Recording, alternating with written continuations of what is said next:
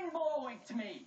And everybody says, it's okay, it's okay. You are your skill set. You have point guards that can get you 25 points and 5 assists. Derrick Rose, Russell Westbrook, and Tony Parker.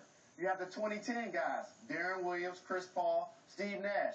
Then you have the 10-point, 15-assist guy, Rajon Rondo. It's different styles. The positions were only created so a novice could follow the game. Just because you're a power forward, that doesn't make you physical. Just because you're a shooting guard, that don't mean you can jack up threes.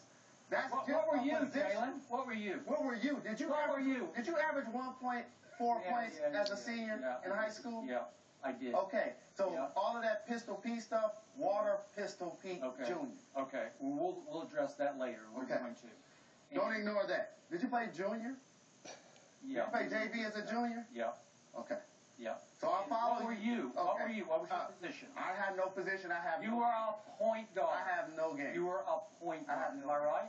Well, is that more for the fans? Do you think that's more than the fans? Because everybody's trying to slot 1, 2, 3, 4, 5.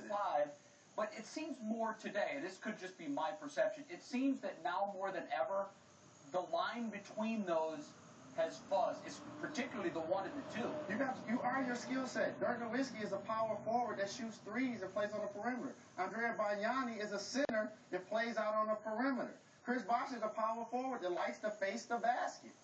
LeBron James is a point forward, basically masquerading as a point guard, like Paul Pierce out there. Yeah. Grant Hill did this. Scottie Pippen did this. You are your skill set and what your team needs you to do. And if you can get buckets like Russell Westbrook can, they need him to score. If Thabo Sefolosha is going to score like he did yesterday, 17 points, 7 steals, then he doesn't have to shoot as much. All right. We're going to leave it there. We'll hit a break. Next up on the debate.